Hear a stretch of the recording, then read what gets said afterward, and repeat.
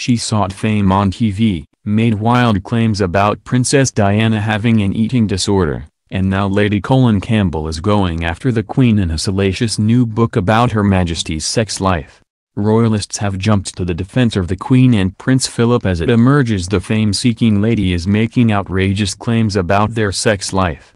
A former I'm a Celebrity contestant has penned a sensational book which gives, what she claims, is a window into the bedroom of Her Majesty and her husband. Lady C claims the Queen has a healthy sex drive while Prince Philip is a flirt. However, the lurid suggestions in the Queen's marriage have been branded tawdry, made up and unworthy of public discussion.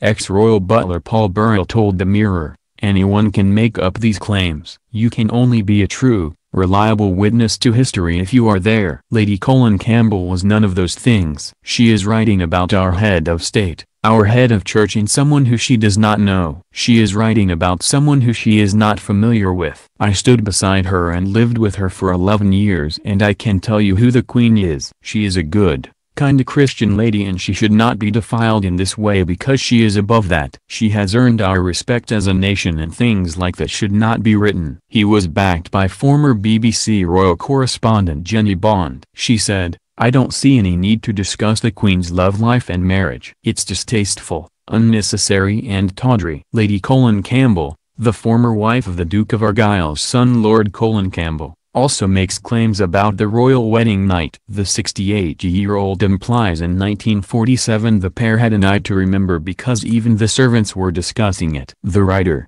who penned a highly offensive book claiming Princess Diana had bulimia, said Prince Philip likes women, but insisted there was no foul play on his part.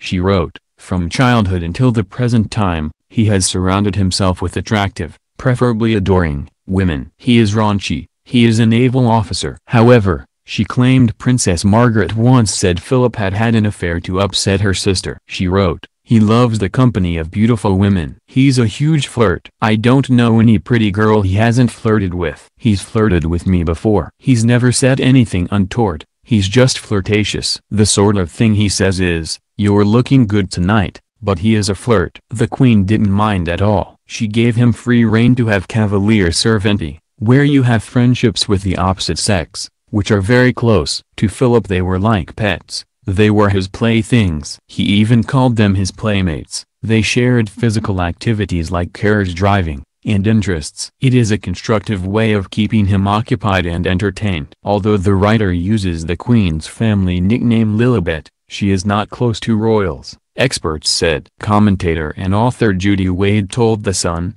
"I have never seen Lady Colin Campbell with a member of the royal family, or on a job about the royal family. You can say whatever you like about the Queen because she won't sue, but it doesn't mean it is true." Lady C defended herself and suggested she is honest. She said, "They know I am honest and they've known about this book for a while. What I have written stands the test of time and if it's going to come out it may as well come out through somebody who is even-handed and balanced, and has no anti-monarchist agenda." The Queen's former press secretary, Dickie Arbiter, said, "I will not dignify anything Lady Colin Campbell writes or says with a comment.